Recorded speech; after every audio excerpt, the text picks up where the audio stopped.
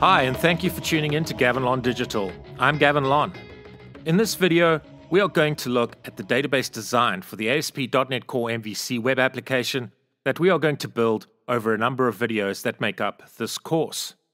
In part 1 of this course, we looked at an overview of the web application that we are going to develop. In part 2, we looked at the technologies that we will use to develop our application and how we can obtain these technologies free of charge. In this video, we are going to look at the database design for the database that will serve as the backend storage facility for our application. For content like this and much more, please consider subscribing and please ring the bell so that you'll be notified of future content. If you like this video, please give it a thumbs up. It will be greatly appreciated. So, if you've seen the first part of this course, you'll know that I've already developed a prototype for the application that we are going to develop during this course. I've used a technique called normalization for the design of the database for this application. If you are not familiar with normalization, you can read about normalization at this location. In terms of our application, there are two types of database tables. The first type of tables we'll discuss can be referred to as our custom tables. These are the tables that will be generated through Code-First Entity Framework Core data migrations. We'll start to look at Entity Framework Core Code-First data migrations in the next video. If you are not familiar with some of this terminology, don't worry, these concepts and associated terminology will be explained in detail at appropriate points during this course. So, the second type of tables we will discuss can be referred to as the Asp .NET Identity tables. Let's navigate to this Microsoft Docs webpage to read a little bit about Asp .NET Identity. Introduction to Asp .NET Identity. The Asp .NET membership system was introduced with Asp .NET 2.0 back in 2005. And since then, there have been many changes in the ways web applications typically handle authentication and authorization. Asp .NET Identity is a fresh look at what the membership system should be when you are building modern applications for the web, phone, or tablet. We'll discuss how we can use the Asp .NET Identity technology to automatically generate the identity tables in the relevant database in upcoming videos.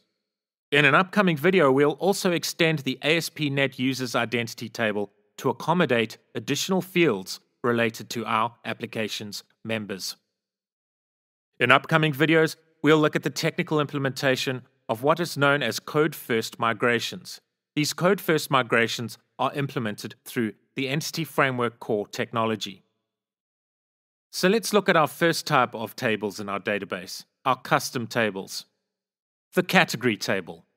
The category table will store metadata about a group of category items. So for example, in the context of our application, data for a particular category, stored as a row in the category table, can be a row of data representing a course entitled C# for Beginners, or a course entitled Advanced C#, or a course entitled SQL Server for Beginners, etc. The category item table. The category item table stores one or more items related to a particular category. In the context of our application, the C# for Beginners course category may contain several category items, like for example, a tutorial entitled Introduction to C#, or a tutorial entitled C# data types, or a tutorial entitled C# variables, etc.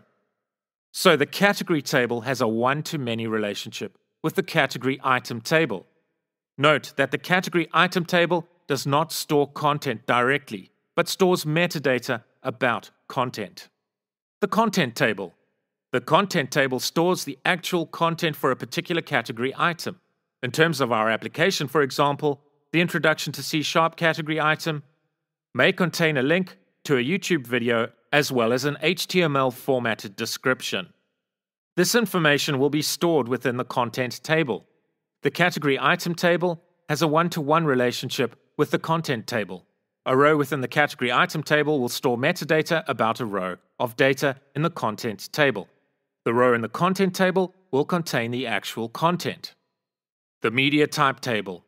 The media type table stores the metadata regarding the type of content that is available in our application. For example, an item of content may contain an article, about a particular code sample, and is totally text-based, i.e. does not contain an embedded video link. So this will mean that in terms of our application, this item of content has a media type of article.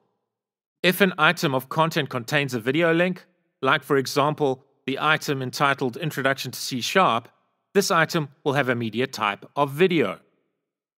The user category table.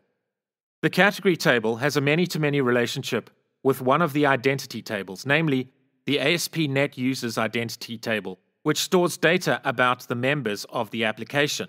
So the user category table can be referred to as a join table and is used to facilitate a many-to-many relationship between the category table and the Asp NET Users table. So basically, a member can be associated with many categories, and a category can be associated with many members. So we have briefly looked at an overview of what can be referred to as our custom tables. Here are the identity tables. The Asp NET Users Identity table. This table is automatically generated through the ASP.NET Core Identity technology and stores security and personal information about members of the relevant application. Note that a member is someone who has successfully registered with the application. The Asp NET Roles Identity table.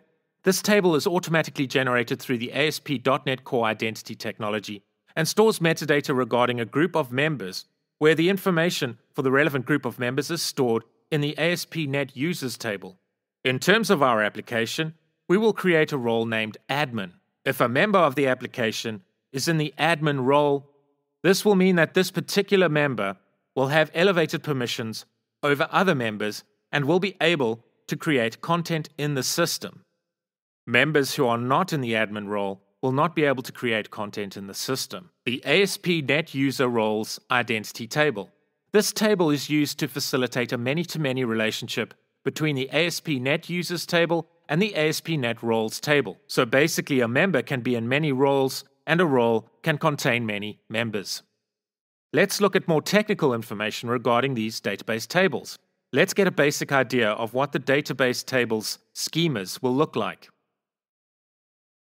The category table. Here is a basic depiction of the schema for the category table.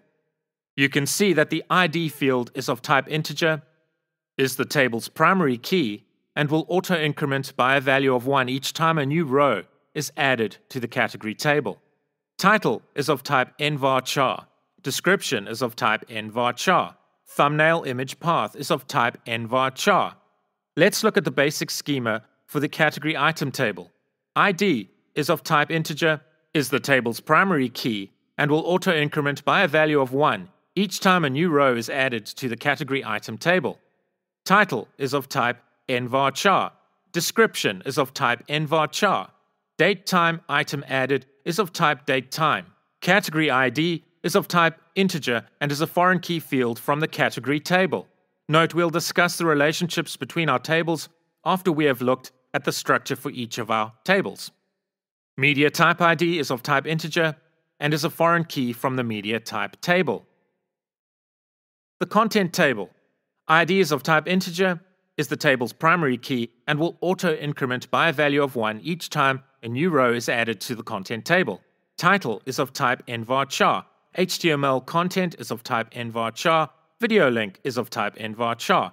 Category item ID is of type integer and is a foreign key from the category item table. The media type table.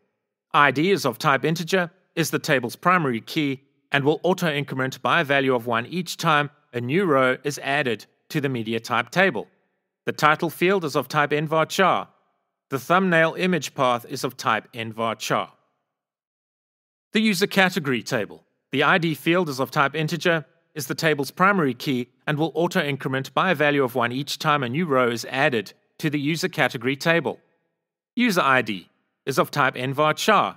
This is a foreign key from the Asp NET Users table. Category ID. This is a foreign key from the category table. So you can see in the user category table, we have a user ID column.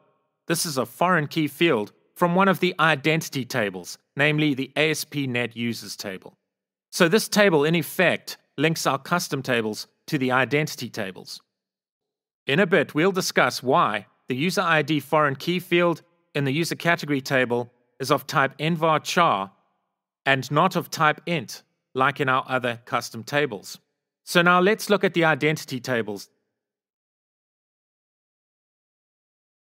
I'm not going to list all of the columns for these tables, but only enough to give us an idea of what sort of data is stored in these tables. So we have the identity table named Asp NET Users. Note that the identity tables use what is known as GUIDs to uniquely identify the rows stored in the identity tables, i.e., these GUIDs are used as the values for the ID primary key fields. Note that we are using auto-incremented values in our custom tables for primary key values, whereas in the identity tables, like the Asp NET Users table, GUIDs are used for the primary key values. So the ID field is of type envarchar and will store GUIDs to uniquely identify the rows stored in this table. So, what is a GUID? This is how Wikipedia defines a GUID. A universally unique identifier, UUID or GUID, is a 128-bit number used to identify information in computer systems. The term globally unique identifier, GUID, is also used typically in software created by Microsoft.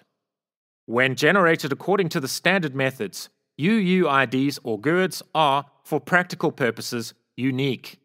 Their uniqueness does not depend on a central registration authority or coordination between the parties generating them, unlike most other numbering schemes. While the probability that a UUID or GUID will be duplicated is not zero, it is close enough to zero to be negligible. So here is an example of what a GUID looks like. If you wish to read more about GUIDs, please navigate to this URL. So let's look at some of the fields in the Asp NET Users table. ID, envarchar.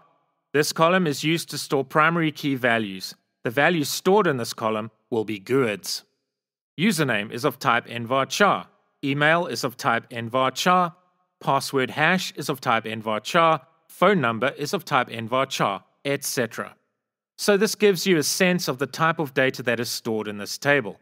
Personal information about the members of our application are stored in this table. Certain fields in this table are used for authentication and authorization purposes. The Asp NET Roles table. ID is of type envarchar, the primary key for this table. These primary key values will be GUIDs. Name, envarchar. This column stores the name of the roles. For example, in our application, we are going to have a role named admin. Asp NET User Roles. User ID is of type envarchar. It is a foreign key from the Asp NET Users table. Role ID is of type envarchar, the foreign key from the Asp NET Roles table. So the Asp NET User Roles table facilitates a link between users and roles. For example, our application will have an admin role. Anyone who is in this role will have administrator privileges. The types of admin privileges were demonstrated in part 1 of this course. So we now should have an idea of the database tables that will be created for our application. Let's briefly look at the relationships between these tables. So if we look at this depiction of the relational database design of our database, you can see how the relationships are expressed. So for example, you can see the one-to-many relationship expressed between the category table and the category item table. So this pattern here represents the many connection, and this straight line represents a one connection. The category table has a one-to-many relationship with the category item table. The category item table has a one-to-one relationship with the content table. The media type table has a one-to-many relationship with the category item table. The category table has a many-to-many relationship with the Asp NET Users Identity table. So to facilitate this many-to-many relationship, we have the user category table. So the category table has a one-to-many relationship with the user category table. The user category table has a many-to-one relationship with the Asp NET Users table. The category table has a many-to-many relationship with the Asp NET Users table. The Asp NET Users table has a many-to-many relationship with the Asp NET Roles table. To facilitate this many-to-many relationship between the Asp NET Users table and the Asp NET Roles table, we have the Asp NET User Roles table. So the Asp NET Users table has a one-to-many relationship with the Asp NET User Roles table, and the Asp NET User Roles table has a many-to-one relationship with the Asp NET Roles table. The Asp NET Users table has a many-to-many relationship with the Asp NET Roles table. Great! A PDF document containing details of the relevant relational database design that we have discussed in this video can be downloaded from GitHub. A link to the relevant repository has been included below in the description. I hope you have enjoyed this video, which provided an overview of the design of the relational database that we'll implement in our web application. I recommend that you watch the first part of this course to put the relevant relational database design information provided in this video into a real-world application context. In the next video, we are going to start developing our application. We'll start to create the C# classes which will serve as the models necessary for generating our custom database tables. We will also look at Entity Framework Core and the creation of data migrations, which will be used to generate our database tables. If some of these concepts and associated terminology is unclear to you at the moment, please don't worry, all concepts and associated terminology will be explained in detail at appropriate points in this course. If you like this video, please give it a thumbs up. It will be greatly appreciated. If you haven't yet subscribed, please consider subscribing for content like this and much more. And please ring the bell so that you'll be notified of future content. Please feel free to share this video with anyone you feel may benefit from its content. I really enjoy engaging with you in the comments section, so please feel free to share your thoughts with me in the comments section. A PDF document containing the information discussed in this video can be downloaded from GitHub. Please see a link to the appropriate GitHub repository below in the description. Thank you and take care.